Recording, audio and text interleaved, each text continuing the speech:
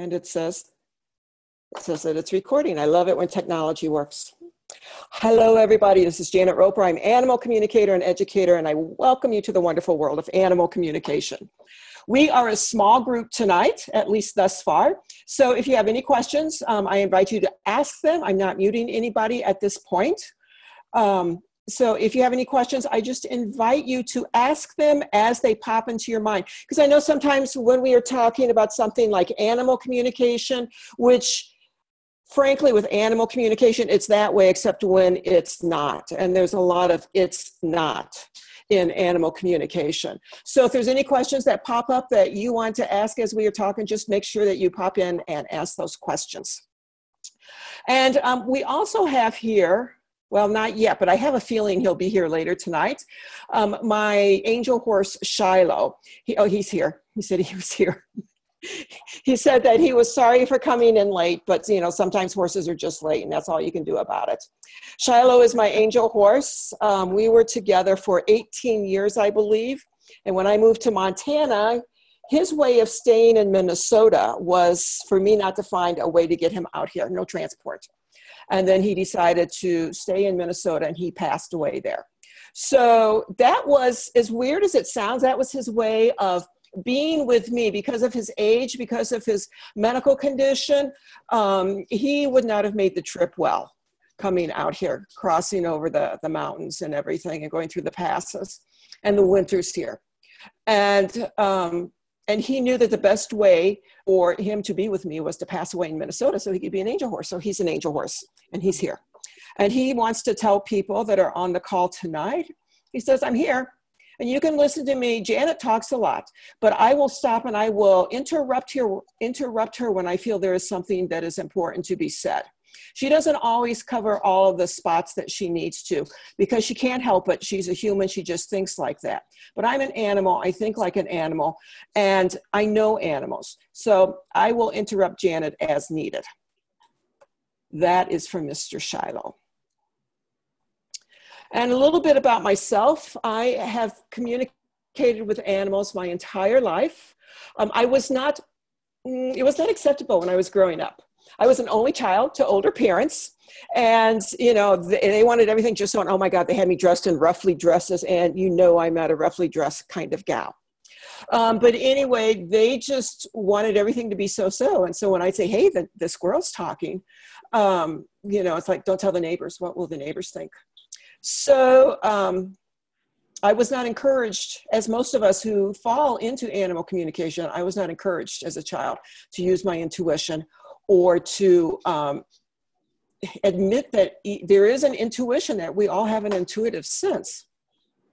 So while I say I've practiced animal, I've been an animal communicator all of my entire life. It was just in about, I want to say 2003, 2005, something like that, that I started doing it professionally. And since then, the world has turned around and it has just been a wonderful place. It's really magnificent to see the world through the animal's eyes and to experience the world as they experience it. So that when I get that information from the animal, how they're experiencing the world, I can bring that back to the quote unquote, you know, our real world, so to speak, and share it with their humans. And that really helps to make a win-win for everybody. In my animal communication practice, my focus is helping people build relationship with animals. It's helping working with grief, processing the grief, pet grief that we all experience.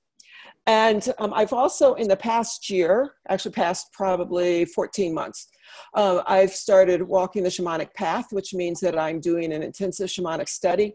And at the end of my second year, which will be in December, I will be adding some shamanic practice to my animal communication practice. I don't know what it looks like yet, but I do have a feeling that it's going to enable all of us to be more deeply connected with the animals. So I am cheerfully owned and operated by one cat and one dog, and they do own and operate me, particularly Raven the cat. Tonight, you are in the right place. And I know you wouldn't be here if you weren't in the right place. That just makes so much sense, Janet. But you're here because you have a deep love and a respect for animals. you have a feeling that the animals are trying to connect with you, but you're not sure how to jump in on the conversation, so to speak. You can hear what they're saying, and you know there's something there. You look into your dog's eyes and you're going, I know he's trying to tell me something, but I have no idea what it is. And you're also in the right place tonight if you've always wanted to communicate with animals, but you weren't sure of what the first step was. We'll be covering that tonight. And that's going to give you a lot of mileage to help you connect with the animals. So I encourage you to take notes tonight. And those notes can either be, oh, we have somebody who joined us. Hello there, welcome. I encourage you to take notes tonight. Those notes can either be written notes, which you can email to me later, and we'll talk about this later, or they can be pictures, screenshots, if you want to do that. Then there is a reason for me asking for that. So what we're going to talk about tonight, and again, because we are small in number, I invite you to ask your questions as they come up. Nobody is muted at this point, so just pop in there with those questions. What we're going to cover tonight is how I got my start as an animal communicator, what I love about animal communication, and why I find it so helpful. I'm going to tell you the question that I am most asked, and I was going to say I should leave you hanging and not give you the answer, but I will give you the answer too. And we'll talk what animal communication is, what it is not, how it works, and how you can get started. And like I said, I'm going to give you some tips tonight to help you get started on your animal communication journey, and then ways that we can stay together, stay connected after this call. So how I got my start in animal communication as a communicator was one of my dogs passed away. Squirty passed away. And at that time, I was a two-dog kind of person. And so I know I needed another dog in my life. And at that time, I had 3 cats, 1 dog. I was teaching music in my house, which meant that I had probably 40 plus students and their parents and their siblings coming in from week to week. So I needed a dog that was really gentle, friendly, and would be able to thrive in the living situation that I offered. So I was living in Minnesota at the time, so I went to what was then called the Wright County Humane Society. And I walked in, it was a little country humane society, and there was he was a small dog, he was filthy dirty, he was just as fat as, I don't know what, as Santa Claus. And he had the biggest smile on his face. And he had this little dog that was attached to his tail. And the bigger dog was pulling the little dog around, you know? And they were just having this great time. And I was not into intuition at the time. And so I had gone with my list of questions. Okay, this is what I need. Please help me find the dog that I need. I didn't even dream at that time about using intuition. But I walked in, and for whatever reason, I knew that was my dog, and his name was Tundra. And so I pulled out my questions, and here's my list, and how does he do with this? How is he with kids? How is he with strangers coming in the house? What is he like? What is he dislike? Does he keep his kennel clean? And they said, yes, he keeps his kennel clean. So I adopted Tundra, who turned out, I renamed him Teddy. And I got him home, and he kept the kennel clean, but he didn't keep the rest of the house clean. And that was a problem. I know. And there's just a part of me that was going, oh, you know, he's 8 years old. Maybe there's a medical problem. So we went to the vet. They gave him a thorough checkout. He was perfectly healthy. We worked with a trainer who was not the trainer for us. And perhaps I should have looked for another trainer, but it didn't work out that way. And so literally I'm sitting in front of the fireplace one day in Minnesota in the cold.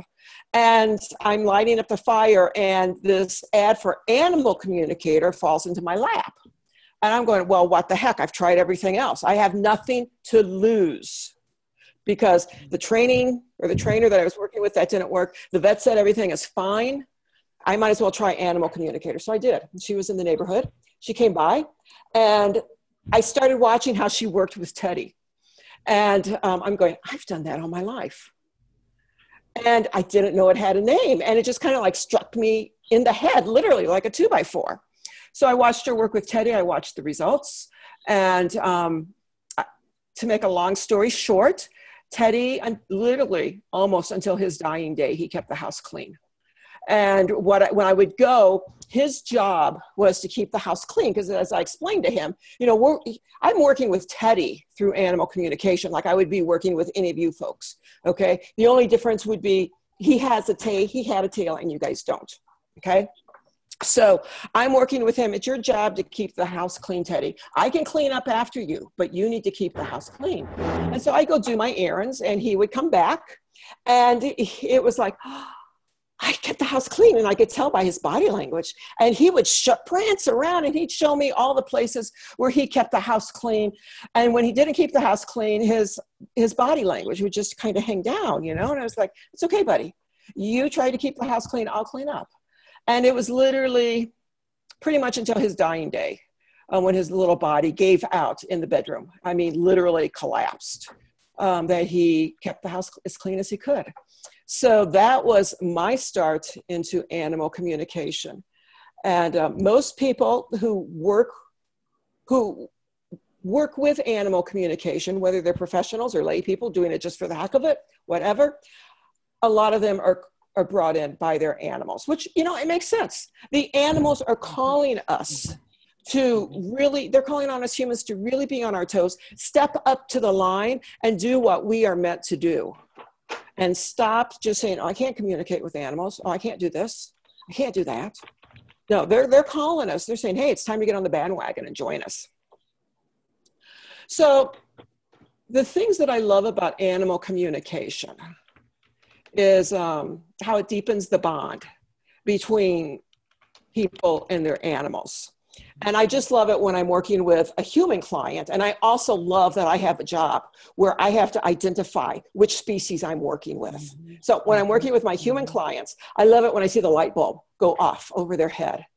And they say, I didn't know I could do that. Do you know the difference that it made? Yeah. And I just love seeing that. It's so cool. And of course, the animal that they've called about, they're just going, well, yeah, hello, we've been trying to tell you this, and now you're listening to us. Yay. The animals really like that. I delight in witnessing when the person realizes that, yes, they can connect with the animals. It's not just wishful thinking anymore. It never was wishful thinking. It's not just, oh, I hope I can. Oh, I really wish I could. Maybe I need to talk to an animal communicator, an outside authority. It's like, nope, you don't need to. You just need to learn how to tune in to your own animals. And we do that so many ways, in so many different ways every day, that once you become aware, consciously aware of how you're tuned into your own animals, that really helps to open up the door to animal communication. I also love it when people realize that we can connect with all animals. So in animal communication, those things that drive me crazy, like time and space, like I'm always losing track of the dates and of the time, and reading a map to me, it just doesn't work. Those things don't exist in animal communication. There's no such thing as time and space, which is why I can talk to a dog that's on the other side of the world. Why you can talk to a dog that's on the other side of the world, or that's at the other end of your neighborhood, or why we can all talk to angel animals, or why we can talk to what some people refer to as mythological animals. Yeah, they appeared in myth, but they're in life too. But that's a different subject. And I also love when people realize, when they get to see that their animal, it's more than just a dog, it's more than just a cat, it's more than just a bird, but their animal can actually be a guide for them and help them do things that they didn't think they could do, whether that is doing some kind of healing, releasing some blocks that maybe the person has been carrying. Maybe it's an animal that's been helping you with a project that you've wanted to get going or something like that. But when the people realize that the animals, it's not just one way on the leash, it's two-way. And when we start to open up to have that two-way conversation going on the leash, life is just really grand. So let me ask you this, people on the call. You're not muted unless you've muted yourself. What has been your experience with animal communication in your own life? Jennifer, you want to jump in? Yes, it's been pretty amazing. and you were a big part of it, Janet, as you may recall. For us, we were having some issues with our one of our dogs. We lost his companion dog, and I call her that because there's no other way to put it, really. They were together for 10 years and one day, and they were heart dogs. Anyway, he was being finicky about food. We were really concerned that in his grief that we were going to end up losing him as well. Mm-hmm. And we reached out to you, and I will never forget, you said to us, he keeps showing me digging water. And we said digging and water, and you clarified that and said, yes, digging and water. I'll let you know if I can work this out. And you told us, and you guys think about it, if we can figure out what he's trying to tell us. And about 3 days later, I did not have this off my mind. I just kept thinking, digging and water, digging and water. And about 3 days later, I'm sitting down at this table having a cup of coffee, and this is still weighing on my mind, digging and water, digging and water. And all of a sudden, the light bulb went off right above my head. It's like you could just sense it. And I went, his swimming pool. And we live here in Minnesota. It was getting colder out. It was past the time where we would have had his little kiddie pool out any longer. We put that swimming pool out for one day only, filled it up with water.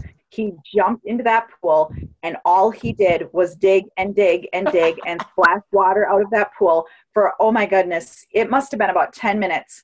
And when he finished, it was like that was his physical way of needing to just push that grief out. And he just lifted his head when he was done and looked at us like, thank you. I mean, he just had this look on his face like he had found some kind of peace in that moment. And he just looked at us like, thank you so much for listening. And I'll never forget it. And he walked out of that kiddie pool, and that was that. And you know, he's never wanted to go back into a kiddie pool again. That's fascinating. That is, and I remember you sending me the picture of that, or was it a video? It must have been a video, because I could actually see the digging going on. Yeah. Thank you for sharing that, Jennifer. Thank you. Jan, would you like to share how, if you use animal communication in your life, how you do that?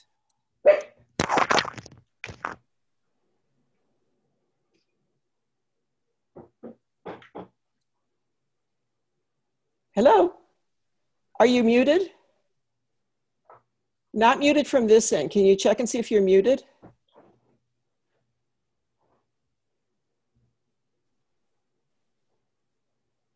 Okay, well, let's just go on. And like I say, nobody is muted right now. So if you have something to say, just feel free to pop right on in. So benefits to animal communication. We've already been talking about them. But one of them is you get it directly from the animal's point of view, what's going on. I don't have to ask somebody else. I don't have to Google it.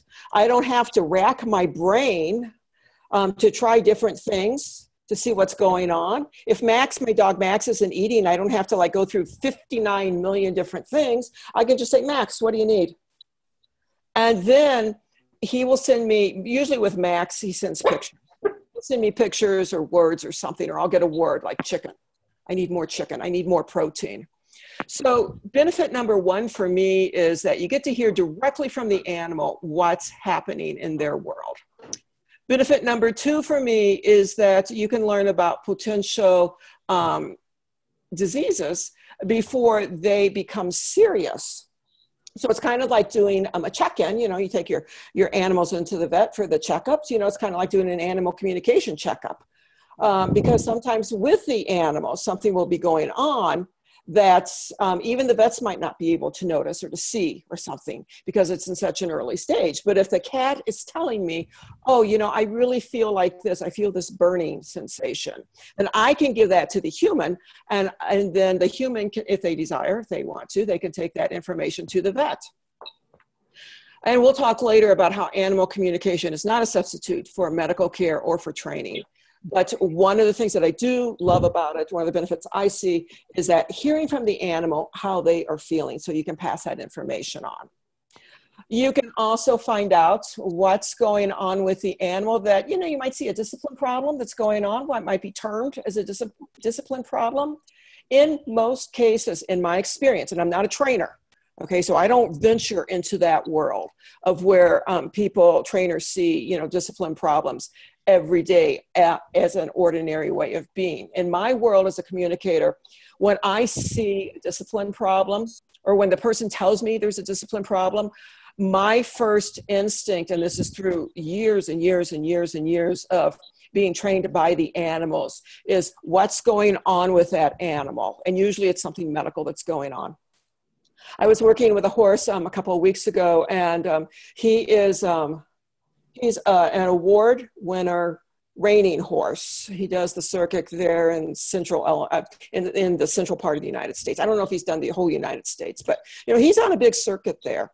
And the trainer was having a really heck of a hard time working with him. And she was saying he'll like go to a certain point, and then it's like he loses it. It's like his brain disconnects. So I'm talking to the horse, and what I was getting was, his brain was disconnecting. He had, and I forget what disease it was, but he had a disease of some sort that they had been treating him for approximately 8 months. And his physical body was so much better, but the neurons, or whatever you call it in the brain, the connectors, the fire-upper thingies, they weren't connecting properly. So the horse told me that, and he pretty much said it in those words, probably because if he'd said anything more medical than that, I wouldn't have gotten it. The horse told me that. I was able to tell the trainer and the owner that. And then they've got him on they've taken off training for a while. They've taken him off the reining circuit for a while. And they're doing kinesiology with him. They've changed his food. They've changed had a dental with him. And part of what was happening, he was in pain around his face because of dental problems. And when I was telling the owner that, she said, but he just had a dental like 3 months ago. And I'm going, he's feeling pain. And he was, because usually when a dental is done on a horse, a vet does it. And they're trained, but they don't have the extensive training that an equine dentist does. So they had an equine dentist come in, and the floating had been done incorrectly. So animal communication helps to solve discipline problems or see what's at the root of them.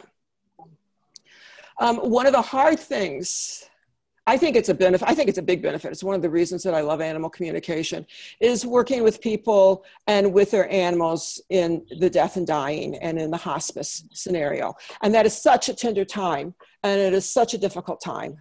And there's so many different emotions going on, but it's, I think, a help to see what the animal wishes in their own journey to the other side. Like my horse Shiloh, when I saw him in August of 2015, he said, I knew at the time that would be the last time I saw him. I couldn't accept it, so he didn't do anything to, tell me about it or, really make me wake up to that fact or anything. He just said, I knew it at the time. And in hindsight, I did know it at the time. And I couldn't accept it, because when I saw Shiloh for the last time, he didn't look like Shiloh.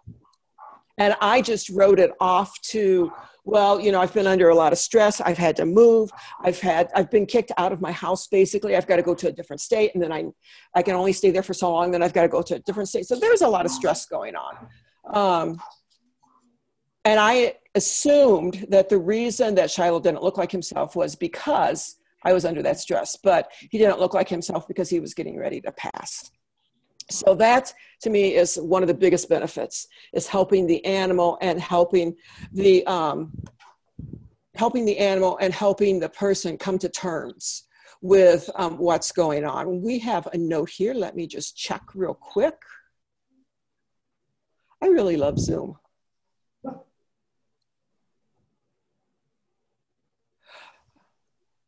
You are very welcome. And if you would like to type questions into the chat box, I've got it open now. So, I'm happy to answer questions that I come into the chat box too. But most of all, the reason I love animal communication is we are meeting the animals in a way that is native to them to speak. And that is taking us off of our human pedestal, so to speak, and putting us more on an equal footing. So, and it's, like I said, using our intuition, that is native to us too, but we've forgotten how to do it.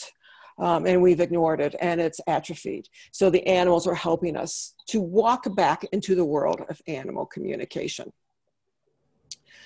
So I want to remind folks to take notes, whether that's written notes or whether that's screenshots, whatever works for you, because at the end, I'll explain why.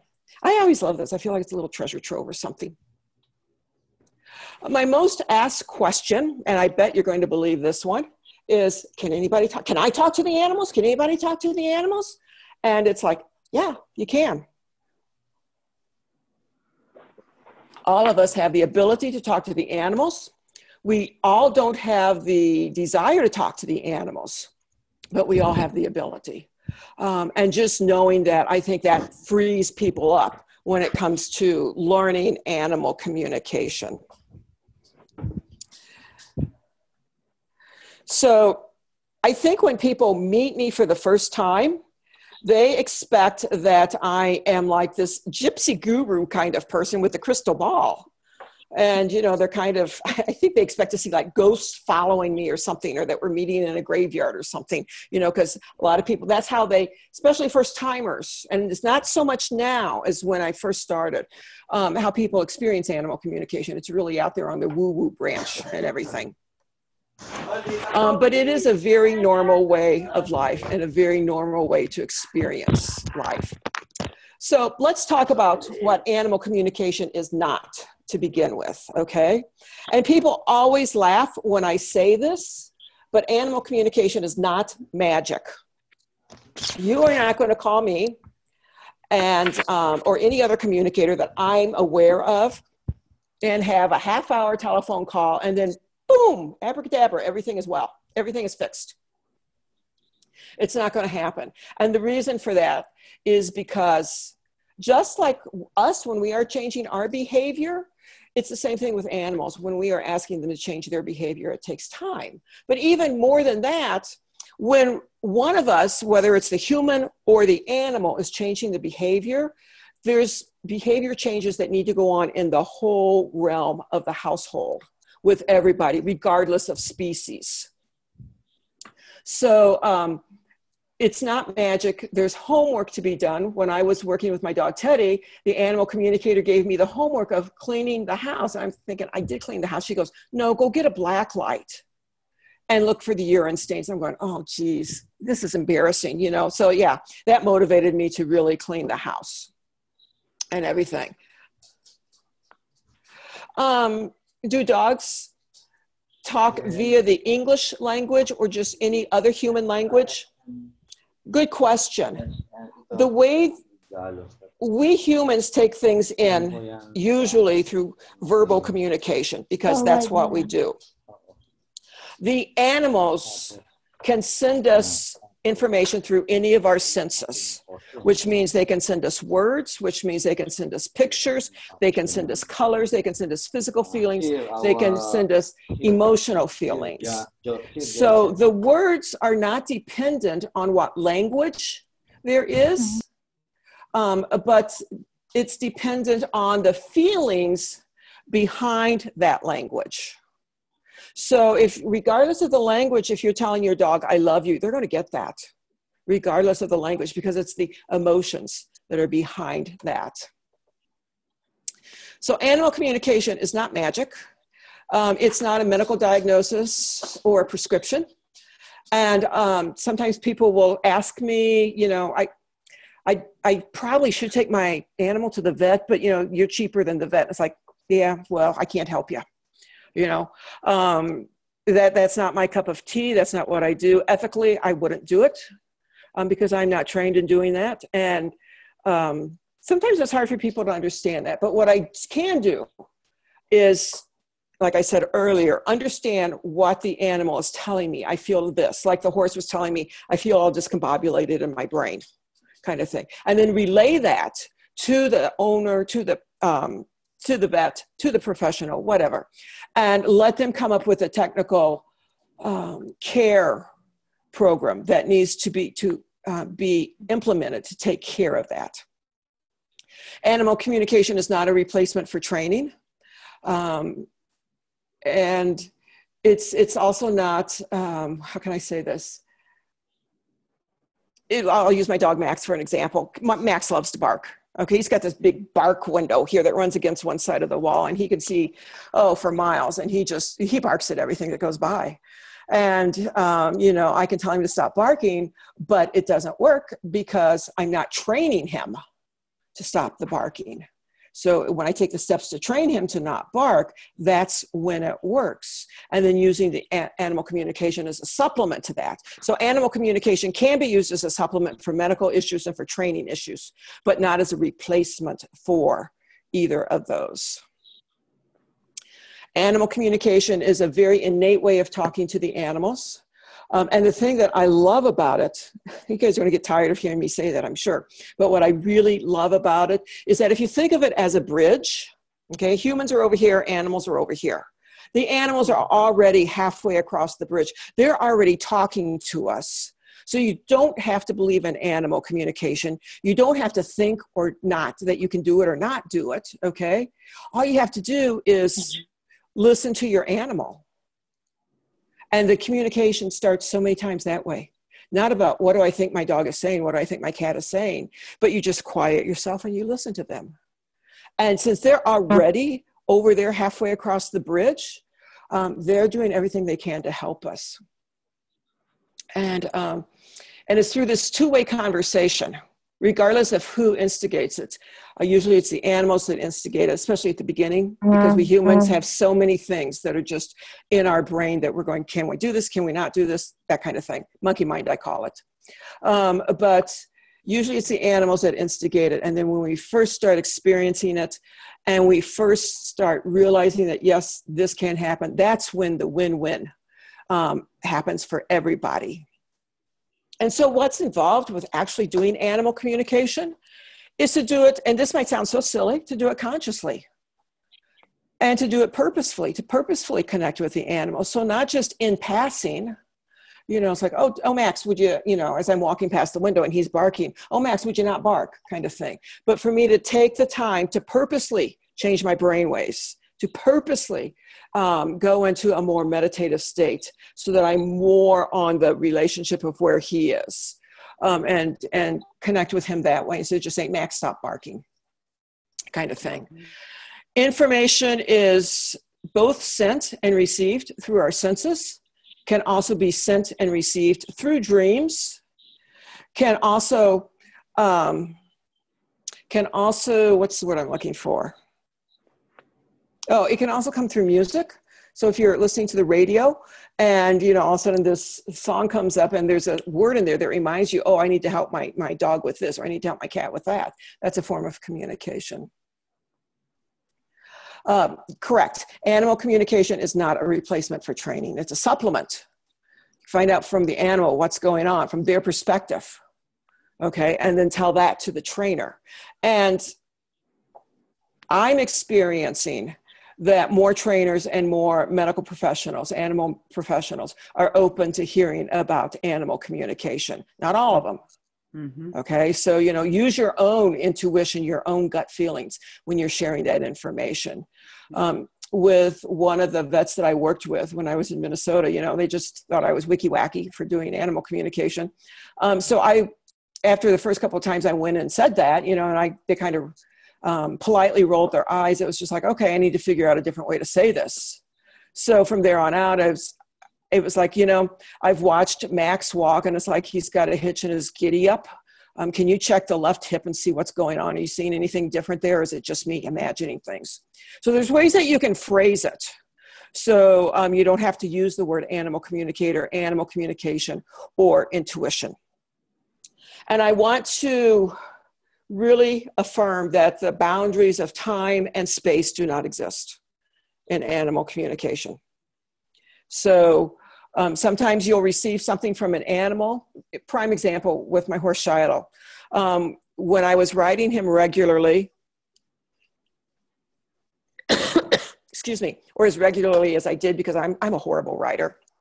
I got a horse because I wanted to learn to ride, and that's not what came out of it, but that's beside the point. But when I was going out to the barn and riding him and seeing him regularly, I was home one night, and I would be home by 7:30, 8 o'clock from the barn. and then, go doing whatever I needed to do to get ready for bed, get ready for the next day. And I remember Shiloh telling me one night, I love that you're the last thing I see at night, that I'm the last thing you see at night. And you always tell me good night, buddy. And I'm going, what the heck? What the heck? This horse has just gone off the deep end. What's he talking about? So I asked him, and, Shiloh, in his wisdom, because he is a wise horse, said, I love that I'm the last thing you see at night. And you always say, good night, buddy. I'll see you tomorrow. So me being a little bit slow on the uptake, it probably took me 6 weeks to figure out he was the last thing I saw at night, because I'm also a geek. So I had my computer, my laptop in bed with me, doing my laptop stuff, and he was the picture on the screen on my laptop. And I would turn it off, and it was always, good night, buddy, I'll see you tomorrow. He was the last thing I saw. So information in animal communication, to me, it like drips in as you need it to, okay? I think if we got it all in a rush, if we got the big picture all at once like we all want to, it might be too much, because there are changes that usually need to be made. So there's that timing element that's involved with communication, that it comes to us when we most need it. Let's go ahead and let's talk about what I call the circle of quiet, okay? And what that is for people who are beginning animal communication to learn how to quiet themselves. To learn how to quiet themselves so that they can connect with the animals and to be, and here comes my cat Raven. He usually comes up about this point. Come on, Rave. You're not going to come? You're going to say hello? No? Okay. That we're going to start with quieting our mind, quieting our body, and then getting into a really meditative state. And before we do that, we've got a question in the chat room. I said, my dog too, he began to look at me happily, and thoughts come like he is telling me he's happy that I leave him at home. Is that a form of animal communication? Or I'm using my intuition? Yes. Yes, that is a form of animal communication. Also, particularly at the beginning, I think a great supportive tool for animal communication in affirming what you did or did not get is the body language of the animal. If you have that animal, if you're practicing with your own animals and you have them in front of you and you can see what their body language is, that is like saying, yeah, you got it. You got it. Or no, you didn't get it. Or for instance, if you've got a cat and you ask the cat if, and I'm talking a real life, in the same room with you kind of cat, and you ask the cat if you can talk to her and you get the feeling she says no, and you go, I'm going to do it anyway. Because, I can't trust what I'm getting. It's just in my imagination. She wouldn't say that to me. And so you start talking to the cat and she leaves the room. Okay, that's body language that is confirming what you already got. Or what cats, I think, are notorious at doing is that if you ask if you can pet them and you hear no, but you think it's your imagination or whatever, and you start to pet them and then they move so you're just right out of your reach. You can't, oh, that's funny. Raven went under my hand. He wanted to be petted. They're just far enough that you would have to move to actually pet them. And then they just move that 1/4 inch away that you still can't reach them. So especially when you're doing at the beginning of animal communication, okay? And the animal is with you, look for the body language as a way to hone in, to reflect if you've got the answers or not. So, if you ladies, have a way to quiet yourself, as you start your circle of quiet, by all means do that. What I'm going to walk you through is a quieting mechanism that I use, and I sit comfortably, feet flat on the floor, and I'm open across the chest, and my hands are up, they're open. And then to the count of 3, I will inhale from the left side, picturing the energy from the earth in my left foot coming up, going through my body. Inhale to the count of 3.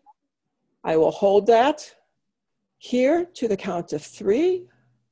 I will exhale on the right to the count of 3. And as I exhale, I'm exhaling the toxins that are accumulated in my body, in all of our bodies. So it's inhale, from the left to the count of 1, 2, 3. Hold. 2, 3. Exhale. 2, 3. And one more round. Inhale on the left. 2, 3. Hold. 2, 3. Exhale on the right. 2, 3. So that is a way to quiet yourself. And as you are quieting yourself, another thing to remember is to go to a place where you won't be disturbed. A place where you can shut the door, a place where you can leave the everyday time, everyday concerns away for the minutes that you are with the animals. So no cell phones, no TV, no white noise. But you want to be in a place of quiet. And in that place of quiet, you can, again, practice the breathing. Or if it quiets you, to actively listening for any sounds that you might hear. Maybe if you're in a bedroom and the windows are open, you hear the birds chirping, you hear the traffic going by. That is another way to quiet. So you're in a physical quiet place where you won't be disturbed. In that physical quiet place, you quiet your body, continuing with the breathing. And one of the things that I love to do is just to relax in the chair and let it support me. It's like, I don't have to do anything. I don't have to do anything. If I were to do something, that chair would still have a hold of me. I don't even have to consciously set up. The chair is supporting me. And then as your body is quieting, your mind will also start to quiet. And this is actually where you are changing brain waves. And you're going to a deeper brain wave away from the monkey mind that we have in our everyday life. You're going to that place of peace and quiet. Some people have experienced it as that place between waking up, falling asleep, where you're just in that place of, am I awake, am I asleep kind of thing. So that your brain waves have really quieted down. And then once you are quiet, ask permission to speak with the animal. And if this is an animal that you already have in mind, perhaps it's your own dog, ask their permission, okay? In animal communication, there's a lot with ethics, but basically, if you remember, please, may I, and thank you, you will get a lot from the animals. And that will do a lot in their eyes to show them that you are honoring them as another sentient being and not coming from a place of, I'm the human and you need to talk to me because I said so. So ask permission to speak to them. And then the animals can either say yes, no, or maybe, just like we would in a conversation. If they say no, honor that, okay? Because just like us, not all animals feel like talking. You know, they might be busy, they might be tired, they might have other things on their mind. They may not want to talk to you at that time. So just to honor it. It's important not to take it personally. Because my belief is whatever comes through in animal communication, it is what needs to come through at that time. And so there's no judgments involved, it's just observing what's going on. If the animal says maybe, then you can say, well, okay, will you let me know when it's a yes? And then rely on them. Trust them to do it. They will. And if they say yes and give you the go-ahead, then go ahead with your conversation. Ask them the questions that you have. But it's more than asking, it's listening to the questions. Listening to the way you're phrasing the questions so that you're asking open-ended questions. And that's Max, he's agreeing with us. And then you're listening to their response. And the response will come through different ways. Like I said earlier, come through your senses. You can hear words, You're not making them up, okay? You can get, some people have a good sense of smell, and they will experience a smell from the animal that helps them in getting the answer that the animal wants to get across. You can get physical feelings, you can get emotional feelings. Trust that the animal is going to send you the information in the way that it's the easiest for you. Because think of it this way. The animal's talking to you not only just because you want to talk to them, they want to talk to you too. So the fact that they want to talk to you means they're going to do whatever they can to make that conversation as easy for you as they can, particularly at the beginning. So just respond to the questions, or the conversation like you would if you were talking with a human. And then again, at the end of the conversation, remember to thank the animal. Again, it's those please, may I, and thank you. You remember that, you are like 90 million miles ahead of a lot of people. Please, may I, and thank you. And so what you've done by creating the circle of quiet, I mean, this is profound. This is really profound what you have done. And I know we went through it quickly. And I know that, we didn't take time to communicate with the animals. But what you have done in just this little tip of the iceberg that you've experienced tonight, is you have stilled yourself. I wouldn't be surprised if you connected with an animal, and I wouldn't be surprised if you've got a conversation, perhaps not a fully formed conversation, but maybe a segment of a conversation that you can tune into later. So now that you know how to create your circle of quiet, I encourage you to do that consciously when connecting with the animals. Okay, because if you think of Lucy from, Peanuts? The doctor is in, particularly at the beginning, we need this parameter of the animal communicator is in and listening. And it's for us, okay? The animals don't need that. We need it so that we are out of our ordinary monkey mind time. We need that parameter. So set that parameter around as you are practicing talking with the animals in your life and see how that goes for you. So whenever you are, here's some things that you can do with your animal communication to start right now. The circle of quiet, okay? When you leave the house, give your animal a job to do. If you've got a dog with Max, what I do is, you guard, buddy, I'll be back.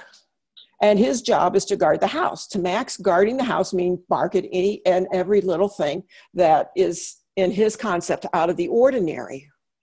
And I like that. I mean, I don't like it at 3 o'clock in the morning, but still, at the same time, he's not going to bark at 3 o'clock in the morning unless he feels there's something I need to know about. So there's that, okay? But he's got a big bark. And so people, they're going to hear his bark. And if my car's not there, they're going to know that there's a big animal in the house. Okay, and he wouldn't do anything. I mean, he's just like the sweetest little puppy face on the face of the earth, but you couldn't tell that from his bark, kind of thing. So give your animal a job to do, and it's whatever they do naturally. If it's barking, you bark and you keep the boogeyman away, or you do this, you do that. If it's a cat, watch the birds, okay? A dog, it might be, well, actually with my cat, Raven, is that he is such a guardian cat. I swear, he runs the household. And now that there's only me and him and Max in the house, he's really taken that quite seriously, running the household, me in particular. But what I will do with Raven is I will say, if I'm leaving, okay, you let me know if I need to come home for anything. And he does that. It's just amazing. When you return from your errands, ask them how it went. They'll tell you. And, watch their body language. Like what I did with Teddy there at the beginning. Watch the body language. That's really going to help you to discern what they're saying. And then keep a journal, okay? Don't do like what I did at the beginning, which meant, whatever piece of mail came in, junk mail, I was writing notes on that. And then, of course, I threw out the junk mail because I didn't look on the back to see that that's where my notes were and yada, yada, yada. So keep a journal. And you can see what's going on in that journal and literally give yourself gold stars. You know, 3 weeks ago when I talked to Max, I'm just using him as an example, I was really having a hard time. It felt really difficult, and I felt like I was going to cry because I wasn't getting anything. And 3 weeks later, it's not nearly as difficult. Stuff like that is what you note in your journal. I also encourage you not to judge. Do not judge, please. Because anything that comes through in animal communication is what needs to come through. And I cannot stress that enough. If nothing comes through, okay, nothing comes through. And we humans, we think we're a failure because nothing comes through. But no, that's like a great fertile place of what can come through in that place of nothingness. Aha, Max agrees with me, okay? If you can't trust me, trust Max. Yeah, so trust whatever comes through. And I can't tell you enough to trust what you're getting. Even if it just sounds like you had bad chicken 5 minutes before you talk to the animal and, you know, it's just really crazy stuff, trust it. My experience has been, and this might sound silly, but my experience has been what I have quote unquote judged, and I know I shouldn't judge, but you know, so I'm human, I do that sometimes. What I've judged to be crazy, or like, how can I tell the people this? They're going to think I'm nuts. That's what they needed to hear. That's that bond that they were looking for that they could not articulate, particularly when it comes to angel animals. So trust what you get. And one thing, and I still use this, is when I am thinking, oh my gosh, am I crazy? What's going on here? For me to trust what I get, because out of everything that could come to me at that given moment in time, why did that piece of information come to me at that time from that animal in that way? So if you start getting, should I trust it or da-da-da-da, ask yourself that. Why did that come to me at that time, at that moment, from that animal in that way?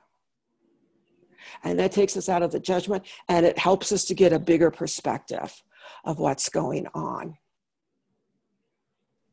So about the notes that I was asking you to take. The reason I did, yes, I'm a teacher. So yes, it makes me happy to see people taking notes. And also, you know, you'll have those to refer to. And yes, you will be getting both the call. Oh, wait a minute. I forget how it's set up in Zoom. You'll be getting at least the audio of this, okay? And I think you get the video too. So you'll be able to listen to it. And I forgot where I was going with that.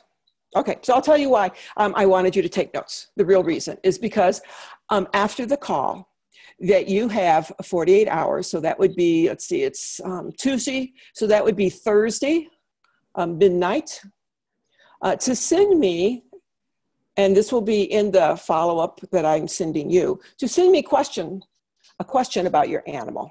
Send me their name, their birth date, if they're an angel animal or if they're still in the physical, and one question you have. And I will happily answer that question for you and get back to you. So what you also need to send me, besides the information about the animals, is send me a page of your notes. So between now and Thursday, and I'll be sending this to you first thing tomorrow morning, send me a picture of your animal, their age, their name, and if they're an angel animal or if they're still with us, and one question that you have about them, and I will answer that for you. So I'm hoping that from tonight's call that you are realizing, how much you're already doing animal communication and maybe just calling it a hunch or a gut feeling or, oh, it's just lucky. You know? Mm-hmm. When you start trusting that you're actually doing the communication, that's when those lights go off, and that's when it is just really wonderful. Mm-hmm. So my total belief is that anybody who loves, honors, respects, and lives with animals, they're already doing it. They're not calling it animal communication, but they're doing it. And I love this story. When I was in Minnesota and I go out to the bar and see Shiloh, and I go out about chore time in the evenings. And the guy that's managed the place. He would walk up and down an aisle of 40 horses. Okay. It took him less than 2 minutes. And he was literally going, this horse needs that. This horse needs that. This horse needs that. This horse needs that. And it was phenomenal to watch him do that. And so I asked him one day, and, he just thought I was kind of crazy. He said, Russ, are the horses talking to you when you do that? And he goes, no. He was an old cowboy kind of guy. He goes, no, they're not talking to me. I just worked horses all my life. I know horses. Those horses were talking to him. And, Russ said they weren't. But I talked to the horses, and I listened to what they told me. And they go, yeah, we talked to him. He doesn't call it animal communication, and he wouldn't, because how did he put it? Something like damn silly or damn stupid, something like that, mumble grumble, damn stupid animal communication kind of thing. He was a genius at it. And it was because it was so natural to him that he didn't realize that was what he was doing. It was just what he did.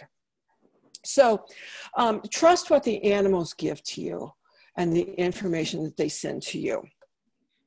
And trust that they've got your best good at heart, okay? So I would like to, a couple of ways that we can stay connected after the call is, first of all, you're already on the mailing list because that's how you got this information. So you'll be seeing other calls that come up and other ways that we can stay in touch. And what I really want to invite you to do is this Thursday. I am so excited to be a guest on the Animal Spirit teleseminar. That's been going on for 2 weeks. This is the last week of it. And Shiloh and I will be there, and we will be talking about totem animals, which is an animal who is our guide or our helper. I call them animal helpers. We will be talking about that. And it's a free workshop, free telesummit. And the downloads are free for 48 hours after each guest speaks. And there's been some incredible people on there speaking. So I will send you that information in the follow-up email that I send tomorrow morning. And the other thing that I like to announce is that I'm going to be starting, and I hope to get this in June. I've been working on it. It's like it's so close and yet so far away, is to do workshops, monthly workshops about certain topics around animal communication.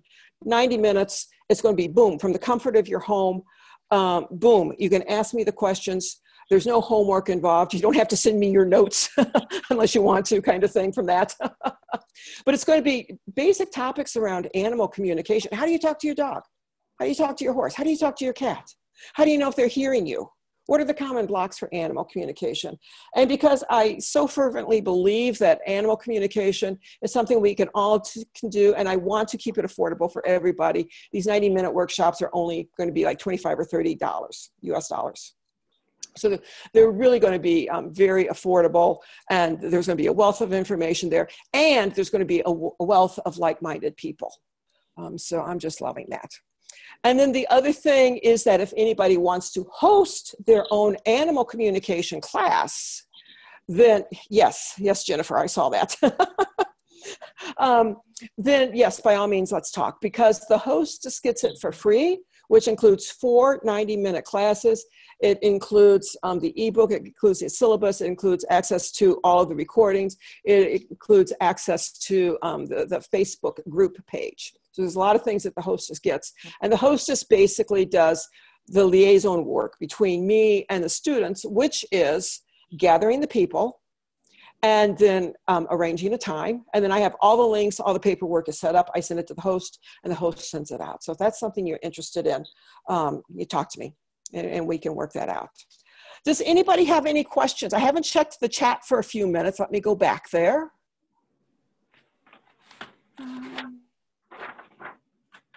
Oh, this is an excellent question. Do you feel the energy of an animal first before intuition comes through?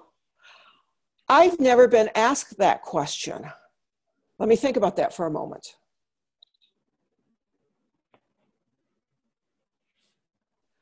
I think when I first started, I did. I think that when I first started, that energy from the animal was like a conduit, like a doorway for me to walk through. Now, when I do animal communication, because I do it so much, and because I not only communicate with the domesticated animals, but the animals in the wild and the angel animals. And because of walking the animistic shamanic path, now it's like I'm walking with a foot in both worlds. So, you know, sometimes it's Janet that's in the physical world. Sometimes it's Janet that's in the journey world, talking to Buffalo kind of thing.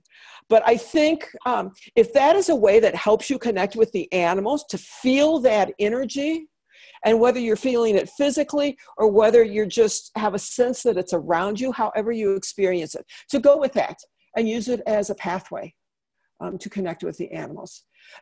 And I never thought of this until you asked that question, is all of the senses. You can think of each one of your senses as a pathway. So your eyes, connecting with your eyes. And I don't mean looking the dog in the face, okay? I mean energetically. You can have your eyes closed. Energetically, through your eyes, you're connecting with that dog. That's going to give you more of a focus, okay? More of like a straight point of being, more like a laser line between you and the animal kind of thing. So I want to thank everybody. First of all, any more questions? I don't want to.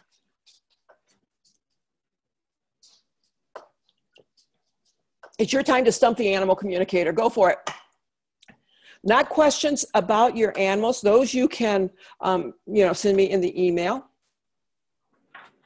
Any questions about the process or what animal communication is? You're welcome, Jan. Yes.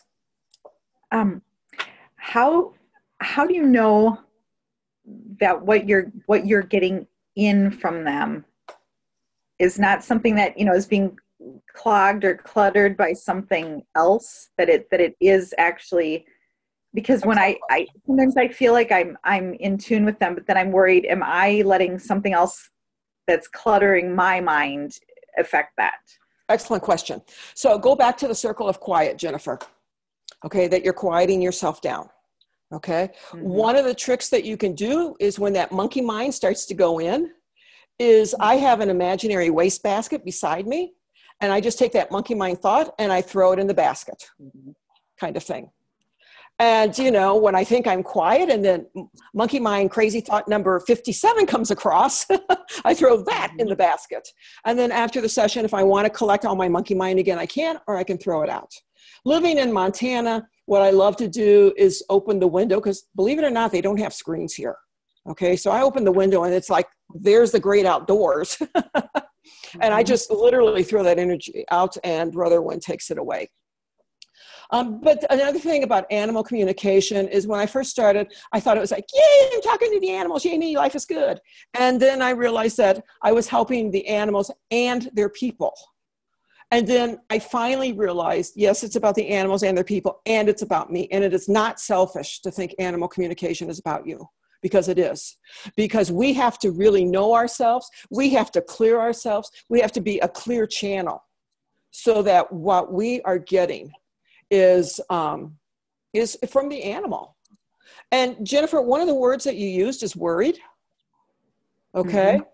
So you can ask yourself, what needs to be removed? And not when you're communicating with the animals. This is separate, practice time, away from the animals. What needs to be removed in me so that I am not worried?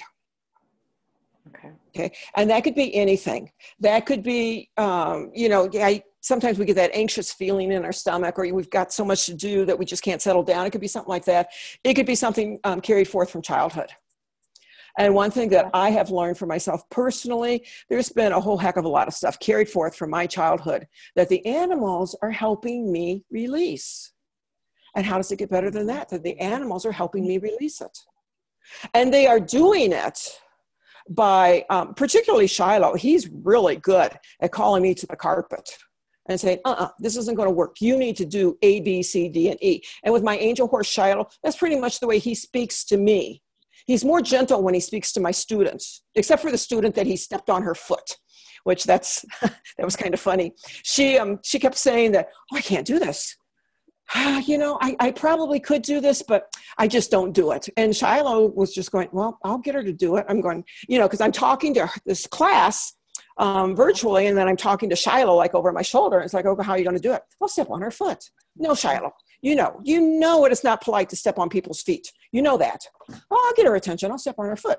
So I'm like going, oh, geez, Louise, kind of thing. And at the end of the exercise, when we were talking, I asked the student, and she told me what it was like. And she goes, the funniest thing, my foot really started hurting about in the middle of the exercise. I just go, oh. And I couldn't help it. I started laughing, and then I felt really bad, because you're not supposed to laugh at your students. That's not good form. So I told her, I said, well, here's why your foot is hurting. And I told her about Shiloh, and she's in one of the Dakotas, I think North Dakota, and she's familiar with horses. She goes, yeah, it kind of did feel like a horse was stepping on my foot. So that's an energy kind of thing, and that tells you how potent the relationship is between the animals and us if they can get us to feel a physical thing. So Jennifer, do you work with totem animals? I'm not familiar with that, actually. Okay, all right. In that case, I highly encourage you to listen to the broadcast this Thursday, okay? We'll be talking the basics of it and what it is. But you work with stones, essential oils, right? Yes. Okay. Do you feel comfortable listening to their message to you? Yes. Okay. All right. So whichever one, whether it's an oil, and whichever oil it is, or whether it's a stone, whatever stone it is, ask for their help. Okay. Ask for them to help you know what is standing between you and communicating with the animals, what needs to be cleared. Okay. It probably will not be, oh, Jennifer, if you do A, B, C, D, and E, because after all, you're not talking to Shiloh. Okay. And he wouldn't do that with you anyway. No, he wouldn't. It'll be a process.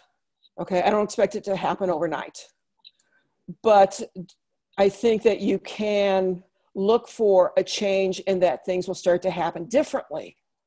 And it might be in that happening differently that drives you just absolutely crazy. Okay. And then all of a sudden you realize, whoa, that bit of craziness, that's what needed to be released. Mm-hmm. Yeah. If you got any questions, let me know, or if you need any help with that, because my intent for anytime we're connected is not to leave you in the cold and say, okay, bye, see you guys next week, sign up for the newsletter, sign up for my next class kind of thing. That is not, yeah, that would be great if you do it. That's cool. But my intent is to support you on your journey through animal communication, whatever that looks like for you. Any other questions? And you're welcome. Yeah, you're welcome.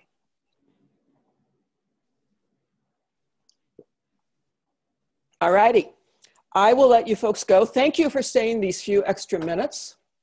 And again, tomorrow I will be sending you the information. Remember to send me a picture of your note, screenshot, whatever, and then picture of your animal. And it could be alive or deceased, an angel animal or somebody that you live with, their age, their name, and what your one question is, and I will get that out to you. I will also get you the recording, and I will also get you the information on the telesummit.